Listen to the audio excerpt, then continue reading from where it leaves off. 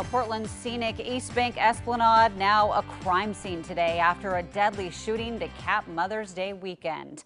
Welcome to KOIN 6 News at noon. I'm Jenny Hansen. The Portland police not saying much about that shooting that happened late last night. We only know the victim is a woman.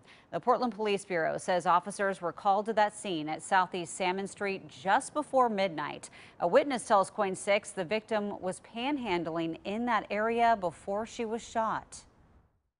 He was getting ready to reload that gun and take another shot. Just for no reason. This woman didn't have anything. She was going around asking people for $6 before he shot her. She didn't have anything to take. I'm pretty sure he just did it for fun. Officials say one person was detained. Of course, we'll let you know as soon as we learn more about that investigation.